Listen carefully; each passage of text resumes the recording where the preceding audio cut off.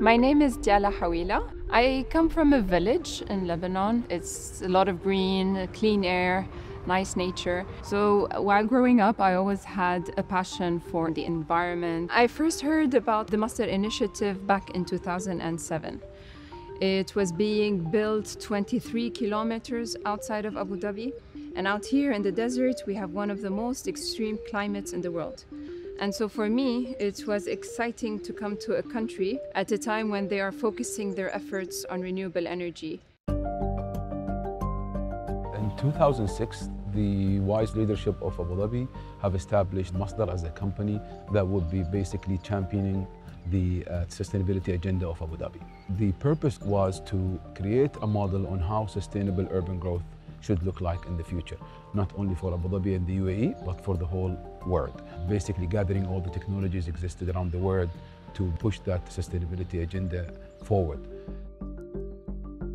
Masdar city is in size, it's a 6 square kilometer that meant to be hosting 40,000 people once it's fully built. The main vision is creating a sort of an ecosystem that can continuously work on finding out what future technologies require in order to create a decent life and improve the quality for people who would be living in such complete sustainable communities. By the time I went to what was then Masdar Institute to do my master's, it was just a block of a few buildings with nothing around us. But still, it was very exciting for the students who were living there because it was a living laboratory. So the whole initiative is to design it in a way that makes the citizens comfortable while being sustainable, while reducing the consumption of energy and water and also reducing waste. Living in Masdar city was like a dream come true. So the city has changed a lot since I was a student, and now I'm working in the International Renewable Energy Agency.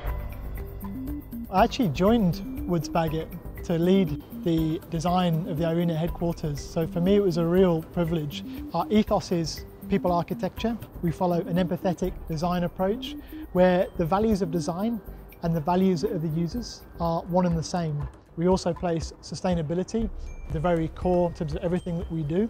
One thing we're not short of in this part of the world is daylight, but it's how you control and use that daylight and also the trade-off with energy use.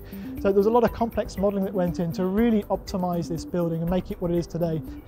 To us, it was important that the architectural language wasn't perceived to be something that was imported. We wanted it to be something that was of the place as well, that resonated with the context. In terms of the form of the building, it's developed on an equilateral triangle, so 3 very efficient floor plates centred around a fantastic 7-storey atrium.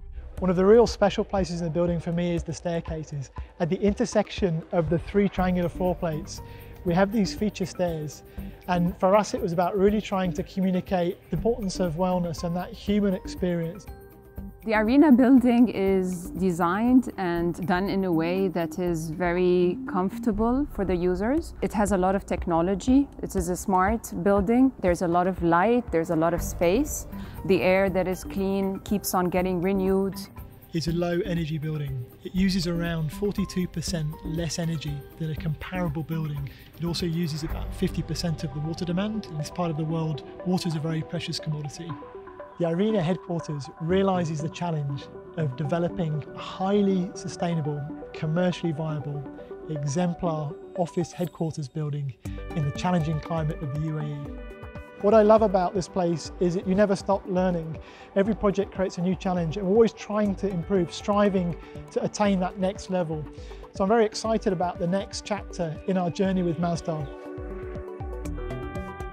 The IRENA HQ is going through a phase where we will be developing all the areas around it to get into place the idea of the people-centric approach, the idea that this is a walkable city.